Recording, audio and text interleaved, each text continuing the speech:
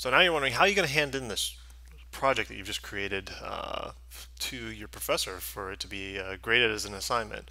Well, there's a number of ways to share processing sketches, but the way that I prefer that we do this for course purposes is by simply copying and pasting the text from the editor. This will help limit the file size, and this will help make your sketches a lot more portable, moving between from one machine to the other. So if you just go into processing here, and simply the easiest thing to do is edit, select all. Okay, that will actually select your entire sketch, all of the code associated with it. And then if you go edit, copy, or copy as HTML works fine as well, but stick with copy at first. Okay, then you're going to slide over to Blackboard. Okay, and if you're looking at our first assignment, you may have noticed that you got this basic drawing assignment. You want to hand this in. Okay, click on the assignment link. Okay, and then as you scroll down, there's going to be something here called a text submission. Okay, you want to go ahead and write a submission that way. Okay, and just like you would if you were typing up a paragraph, go ahead and click on the editor and you could type into here, but what we're going to do is actually paste the text that we have from our processing computer program. Okay, if you scroll down, there's also the ability for you to add comments. You can go ahead and type in comments right here about this what it is that you accomplished with this program. Okay, and then you can head down to the bottom and hit submit. Okay, and it should send it to me so that I can grade it. Okay.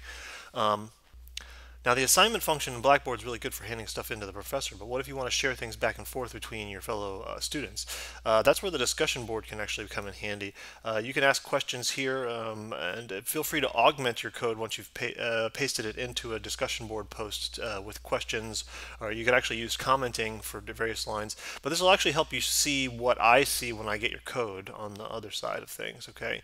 So on Blackboard here, we have our discussion boards in the left-hand column. If you click here, this is just a place for you to post questions and answer each other's questions and ask me questions. And sometimes if I get emails, I'll post the responses here as well. But I've created a little thread here just to demonstrate what this pasted code will look like for me.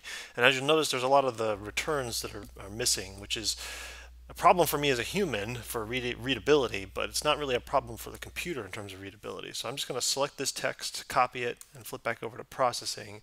If I paste it, what you'll notice when I hit the run button is it'll actually run this code no problem without any problem from the fact that the returns are missing. Okay, if I go ahead and quit that, what I can do to make it a little more readable, so if you're pulling code examples from other students, things that are shared, things that people are asking questions about, or even code examples that I've pushed for you to look at.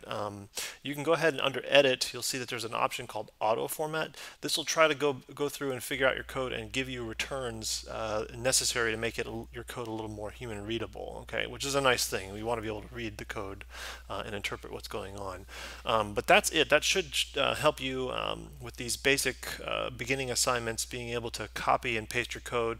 If it becomes more problematic, we'll look into some other options, including attaching files. But for now, just copying and pasting the text into the discussion board or the assignment written text portion will be how we hand in code examples.